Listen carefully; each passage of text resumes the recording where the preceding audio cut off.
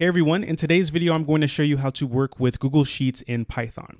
So to do this, the first thing you need to do is you need to have an account with Google developers.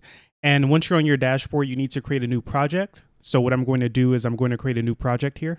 And then it doesn't really matter what the name is, I'll just create it. So it's creating and I'll just wait for it to finish. And I'll select my project. And then I want to search for products and resources. So what I'll search for is Google Drive API. Click this one and enable.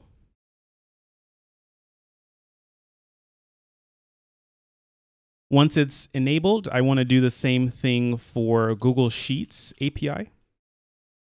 So just search for it and then Google Sheets API and then enable this. Okay, so once that's done, I'll be on this screen and I want to go over to credentials on the left. And then I want to click manage service accounts. So I'll click on that. And then I want to click create service account up here and give it a name, a pretty printed service account. Doesn't matter what it is. Don't need a description. And then you can click create and continue. Don't have to do any grants, so just continue and then hit done. So you have this email here, so just click on the link. You want to copy this email because this is the email that you're going to be using to connect to your account. So copy that email and then go over here to the share button. And you just want to put that email in there and just make sure you get to this screen where you can share with people in groups and then send. And then just verify that it has your original email and the service account email. So then what you want to do is you want to go back here. You want to click the back button. You want to go to these three dots and you want to go to manage keys. You want to add a key, create key, and then JSON here, create. And then you just want to save it to your computer. And then that's it for the setup part for your accounts and connecting it to your account on Google Sheets. Now that I have my private key file downloaded, I can move over to the text editor in the console. So I already have a file called script.py. I already have a virtual environment set up. So the first thing I want to do is I want to install the library that I need, which is called gspread. So pip install gspread. And then after that's been installed, I want to move the private key file into a place where gspread can find it. So on Linux, that's going to be your home directory and then a folder called .config/gspread. gspread. So what I'll do is I'll make this directory. And then I'm going to move my file. So I'll just go to where your file is downloaded. And then I want to move it over to that directory. And I want to call it service_account.json. So if you're using Windows, I'll put the commands for Windows in the description below so you can basically do the same thing. And if you want, you can also move the service account file to your own directory, and then you can reference it in the code, and I'll show you how to do that in a second. So once you have that moved to the appropriate place, you can import gspread. And then you want to connect to your service account first. So I'll call this SA and then gspread.service_account. So if you move this to the config directory, then this is all you need. But if you put it in your project or any other place, then you need to pass in the file name for the service file. So in this case, let's say I moved it to my project directory and I named it service_account.json, then this is what I need. But in this case, I moved it to the appropriate place so it can be used for multiple projects and I don't have to put it in this particular project directory. So once I have that, I want to connect to the actual sheet. So for sheet, I'll use sh as the variable. I'll start with the service account, so SA, and then open. And then I need the name of my spreadsheet. So in my case, it's students tests. And I can see that up here. So students tests. And I just want to run this. And if I get no errors, then I know it works and I can change this to have an S so it's not found. And yeah, we see I get an error. So just make sure that when you have these two lines, you run it, and you get no errors in return. So now what I can do is I can start working with a worksheet. So for worksheet, I'll use WKS, and then I'll start with this sheet, so SH, and then worksheet. And then I need to pass in the name of the worksheet. In my case, it's class data. Oftentimes it's sheet 1 by default, but you can change the name of your worksheet. So I have class data for mine.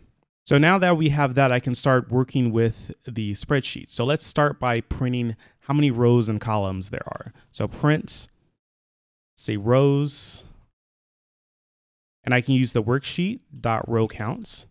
And then I can do something similar for the columns. So worksheet.call count, can run the script, and we see I have 101 rows and 21 columns. So let's see. Well, here I only have 31 rows and 5 columns, but if I keep going down, I see I actually have 101 because there are empty rows that are being included. And if I go all the way over, it goes to U, which is about 22. So if I delete some of these, let's delete up to here. So delete rows. And now I'm left with 36, it looks like. If I run this again, I should get 36. Okay, so the next thing I want to do is I want to get the value of particular cells. So let's start with getting the value of a single cell. And there are a couple ways to do this. I'll start with a worksheet and I'll use the method called aCell. And let's say I want the value of A9. So I just put A9 in there as the argument to aCell, and then I get value on the end. I run it, and we see I get Dorothy. If I go over, A9 is Dorothy. Another way I can do it is cell. So instead of aCell, I use just cell, and then I can pass in something like 3 and 4. So let me comment out this one, and then I'll run it. And we see I get a cell, and to get the value for it, I can just put value on the end, and it should be math, yes. So if I go over, what that means is I'm going down 3 rows, so down 3, and then over 4 columns. So over 4, I get math.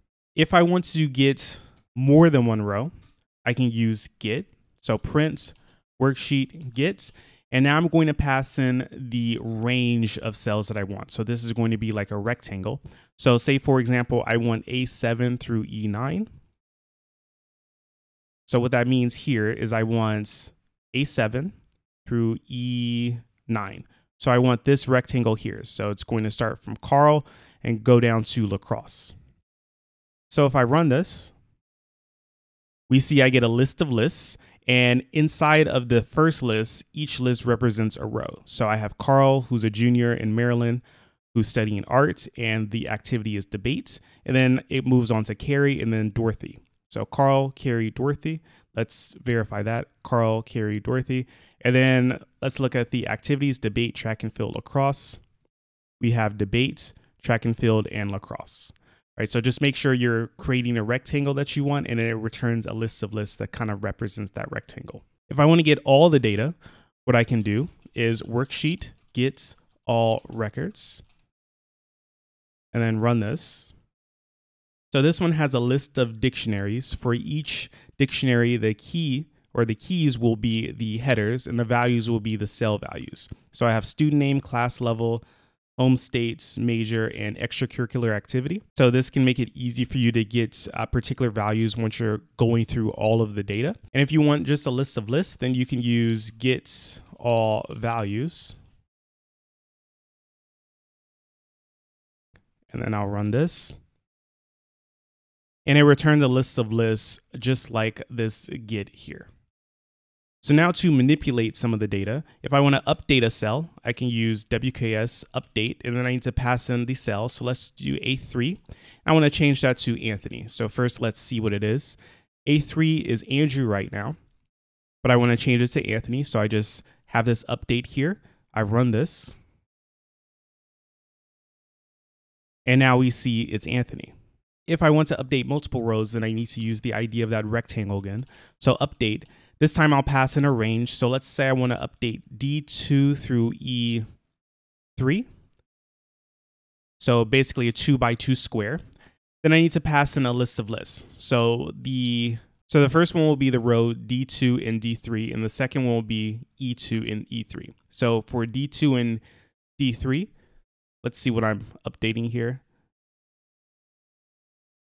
So D is the major and the activity, right? And E is the activity. So for D, I want to change it to engineering, and the hobby or the activity, I'll say tennis. And then for the second one, so for the third row, I want to change the major to business and the activity to pottery. So just make sure that the size of this list of lists matches what you're selecting here. So if I run this and go back, we see it updated the appropriate things. So engineering, tennis, business, pottery.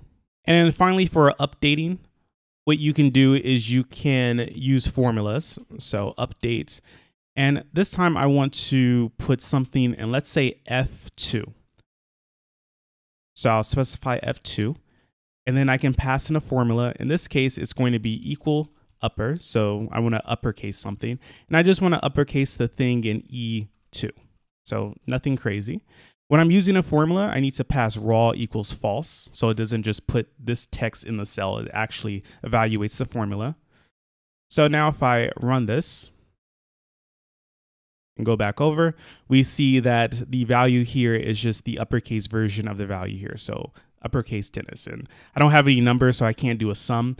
But if you wanted to do something like a sum, then you just pass in the range of values that you're trying to sum. And of course, the place where you're going to put the sum.